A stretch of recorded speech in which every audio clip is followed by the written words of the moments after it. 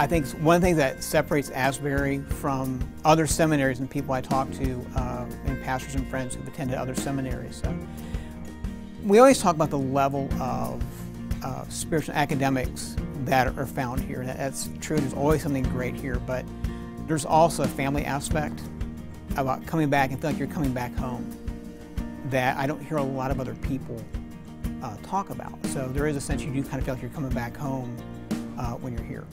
A big part of what I get out of continuing education events like Ministry Conference is just remembering, going back to the basics. What are we here for? What is my call? What am I to be doing? And so I think, this morning session was about remembering what is the purpose of worship? What are we to be about? And if I remember the purpose, then that helps in the preparation, it helps in gathering teams and gathering the people together. And so that's been a key thing, so far. I think a transformational moment,